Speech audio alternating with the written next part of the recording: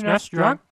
The shoot-'em-up genre is like the horror movie genre for video games. Many people dismiss them as seen one, seen them all. They all follow the same formula, we know what's coming, blah blah blah. So to get people excited about a game like Macross Scrambled Valkyrie, that's the first hurdle I have to get over. But luckily, for a game this good, all I have to do is just tell you what this game does. There's no analysis, no mysticism, just here's what this game does. You have 3 fighters to choose from, and each have 3 default weapons that you can power up as you progress. The first guy here has a standard laser, a weapon that bombs the top and the bottom of the screen, and a powerful missile weapon. The middle guy has a standard spread gun, a kind of homing machine gun, and this weird thing I'm not even sure what to call. It's not very good. The girl has what looks like the first weapon in Axelay, this boomerang thing that has a wide range, and a very strong but really slow laser cannon. A neat little feature here that you probably noticed is that changing your weapon also changes your ship, and that in turn changes your speed. And that last weapon there is a good example of the balance this game has. This weapon is monstrously powerful, but it's risky to use because you're so freaking slow.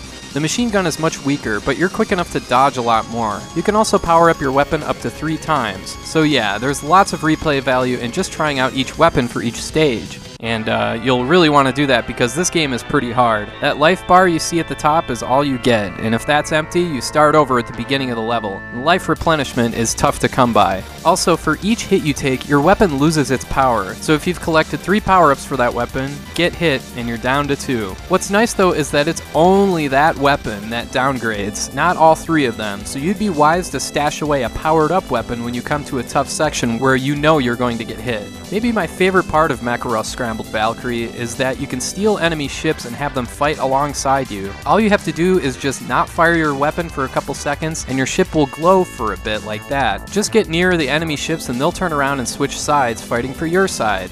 They don't just sit there and shoot in a straight line like in Star Fox either. Depending on what enemies you get, they could shoot at an angle or even add to your firepower. Now that is freaking awesome. So yeah, just the basic gameplay here is enough reason to play this game, and it obviously helps that they nailed down the usual shoot-'em-up aspects here, like the balance of speed and pacing, and a variety of weapons to play around with. But there's enough even just on the surface to appeal to anyone. As a bonus, if you're a Macross fan, otherwise known as Robotech in the US, kinda sorta anyway, that's another story altogether. This game does a nice enough job representing that particular universe, especially how it nails down the main theme you hear at the beginning of the game. So yeah, if you're on the fence about shoot-'em-ups, or if you're just of the opinion that the Super Nintendo or Super Famicom just doesn't have very many good shoot-'em-up games, play Macross Scrambled Valkyrie immediately. It's really well done and a ton of fun with a lot of replay value to spare.